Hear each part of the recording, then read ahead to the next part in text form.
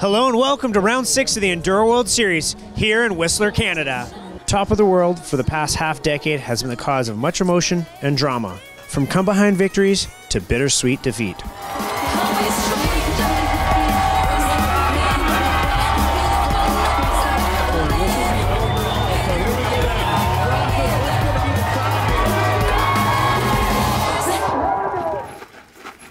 So let's learn more if this really is the most famous trail in the world, and how it's evolved and survived.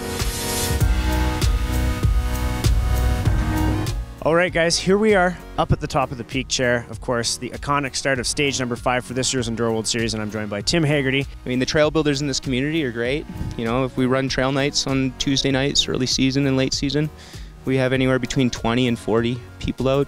Busiest night gets 70. What goes into the building hours with this trail? Like, how many hours did it take to kind of get it to where it's at? They started in the fall of 2011, and this opened like around first week of August 2012. I think it adds to the whole experience of the bike park. And you know, not everybody's here to just downhill.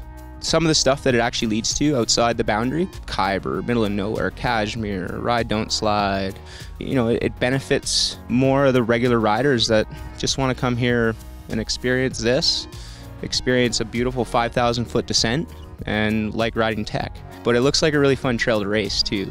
And it is super impressive to watch the bike skills through this piece of terrain and know that it's built that they can actually race it too. So what we do is we take the rocks, stand them up on end pretty much. So we dig them all the way in.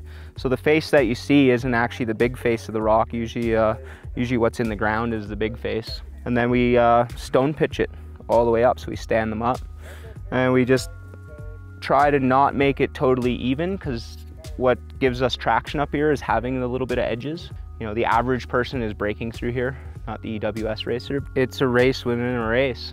I reckon you should get an award just for being the fastest guy down stage 5.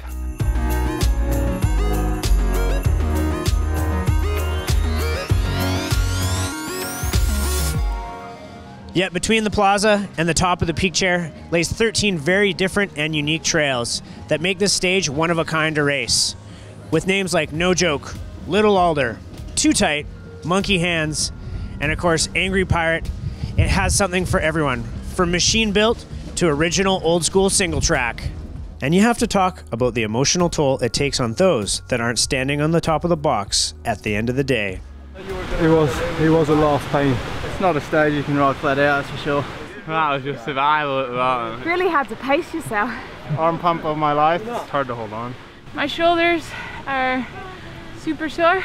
With over half a decade of racing on this stage alone, it can make it or it can break it for you. Is the overall